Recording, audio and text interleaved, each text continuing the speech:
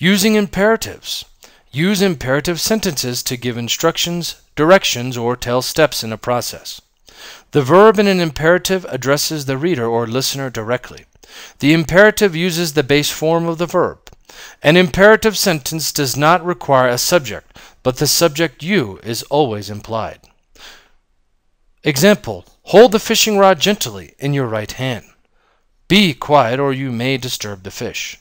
For a negative imperative, use do not. For example, do not let your finger get caught in the string. Identifying imperatives. Exercise 1, page 90. We have 7 different sentences here. Only 3 of them are imperatives. Let's go through each one. Number 1, buy a good quality tape.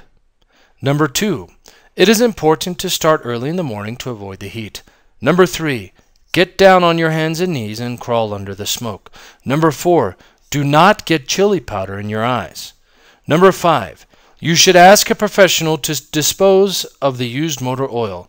Number 6, with your left hand, grab the red handle and pull it.